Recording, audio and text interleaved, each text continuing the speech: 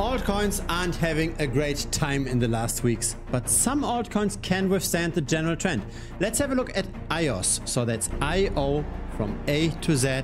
Let's see what's driving the current positive momentum and whether or not this rally can last longer. Let's dive deep into the blockchain data. Let's have a look at the data most people are not looking at, that most people aren't considering. So we're currently at 86 cents. We are up 5% today. This week we went up by 35%, and this year we more than 47x'd. Now this is not the first time I talk about AIOZ on this channel. I published a video 78 days ago. It performed slightly above average. The price at the time was at 78 cents. A second video followed, again above average interest. At that time the price was at 78 cents. And yeah, now we are higher than that as well. So if you want to be early next time, feel free to subscribe to this channel. I publish videos regularly. Now times for AIOZ haven't always been that rosy. We initially got a massive crash, and that was due to supply expansion. It's super important to understand the tokenomics of any cryptocurrency.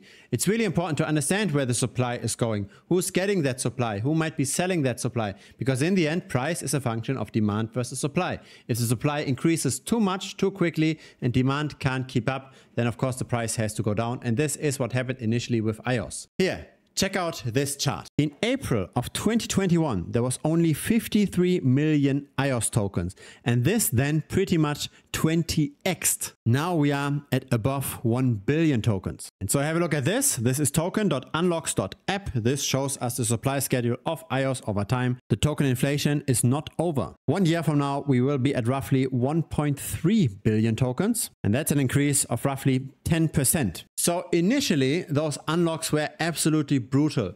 Now the supply expansion is somewhat manageable. And that then also explains why the price can somewhat recover now, right? At least the price has a chance now. Now there's two versions of the AIOZ token. One is on Ethereum, where we've got 18,910 holders. Another one is on the Binance Smart Chain, where we've got more holders, 22,335. Let's dive into that a bit more in detail. Let's have a look at how much are those holders actually holding. How many retail investors are there? How many whale investors are there?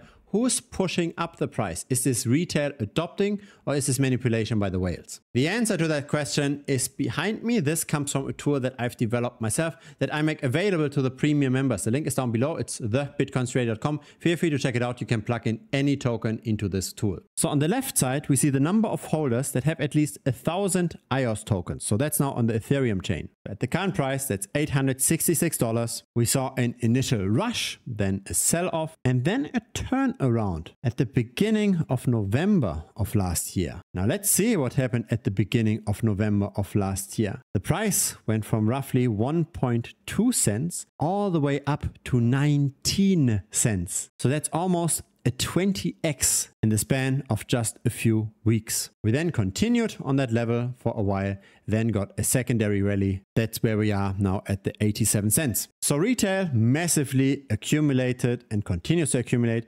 Medium-sized retail as well. So what we've got here in the middle is the number of wallets that hold at least 10,000 tokens. So that's a bit under $10,000. On the right side, we've got the whales. That's at least 100,000 tokens. So we can see clearly how retail tends to be accumulating more consistently, while the whales bought in early, but are now sometimes buying, sometimes selling. No real direction by the whales long term. Let's have a look at the Binance Smart Chain related token. Here are the same kind of charts, a very similar pattern, but, and here's the difference, there is more accumulation by the whales. Note though that the number of holders on the Binance Smart Chain with some relevant capital, note though that the number of holders on the Binance Smart Chain tend to be lower. So there's only 4,000 holders on the Binance Smart Chain with 1,000 tokens, but there's almost 7,000 on Ethereum. For the whales, that's even more pronounced. We've got 200 whales on Ethereum, but only 60 whales on the Binance Smart Chain. Let's look at the recent past. Let's have a look at what happened while AIOZ went pretty much flat in the last month. So there was a slight gain of 10%,